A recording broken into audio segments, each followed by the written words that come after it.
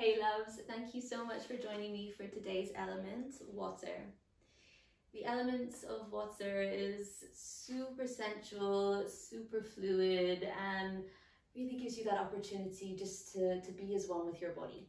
Before we begin though, I want to show you what the flow will be, just so you have it in mind before we get going, and so that when it comes to it, you might be able to find that sense of fluidity, just that little bit more on your mat. So when you're ready, let's come to down dog.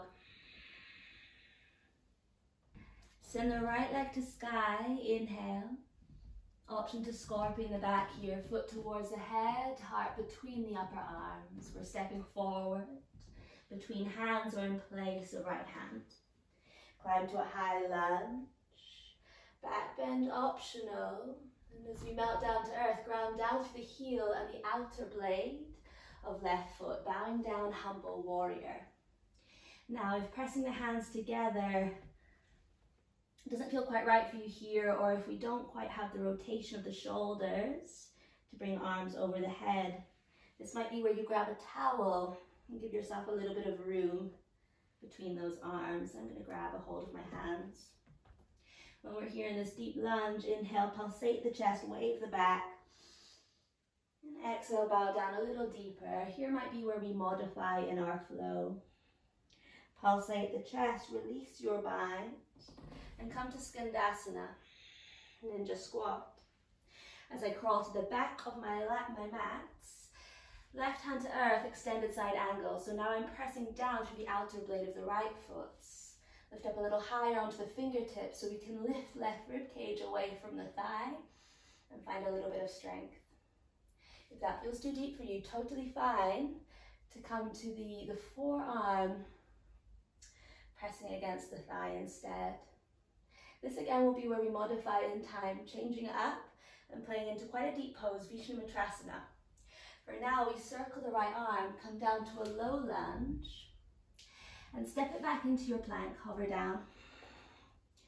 Urdhva Mukha, upward dog. Exhale, downward dog. Now as we face the back, we rise high onto the balls of the feet, weight through the spine, come to a high plank pose. Hover the knees off the ground, arch the back. Slide into down dog. I like to call these rolling vinyasas or rivers because we're emulating that wave that you might find in the sea.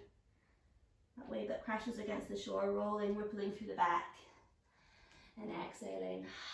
Same thing, sliding back. And maybe as we take our third and final round, you might begin to feel the core activate, and that core helps us find a little massage, a little bit more of a roll through the back. Of course, you can always do this with knees on the ground. Let's try that one more time together, remembering that this will change as we continue our cycles. We continue with each mandala, each half round, we change it up. So option to draw the knees to the chest or scorpion the back as we step forward and into our high lunge. Back bending and exhale, grounding through the outer edge of left foot. Humble warrior, bowing down. Inhale, pulsate chest. Staying there, exhale, going down a little deeper. Inhale, pulsate chest. This time letting go of the hands, and we come to Skandasana, ninja squat. So I'm now facing the left of my mats. Crawling to the front, extended side angle. Now in time, we'll build up to our Vishnamatrasana at this point. So finding the bind of the outer edge of the left foot, pressing left heel forward. Again, there's stages though, so if we're not quite there in our practice, this will be a great flow to build you up into that pose. Also a great flow to allow us that option to practice our Kundanyasana too. So getting a little upper body in there as well. Upward dog, inhale. Down dog, exhale. And we're facing the fronts. Today we're playing with dolphin pose in these bridgers.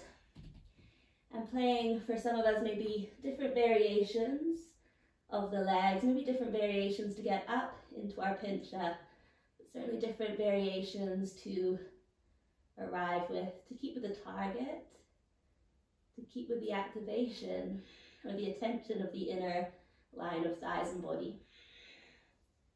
Whew. So hopefully all that makes sense, and I'll see you on the mat soon.